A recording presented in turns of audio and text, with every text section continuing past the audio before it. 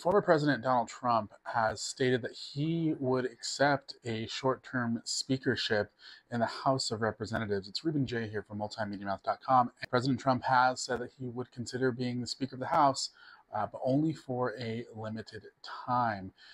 Donald Trump obviously is in the midst of a presidential run and also fighting 4 indictments in the civil case against him as well.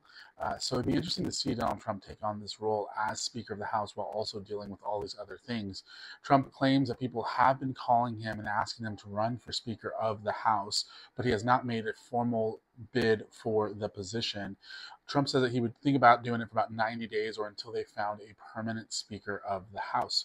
What do you think about Trump running as Speaker? Do you think he would do a good job? Let me know in the comments down below.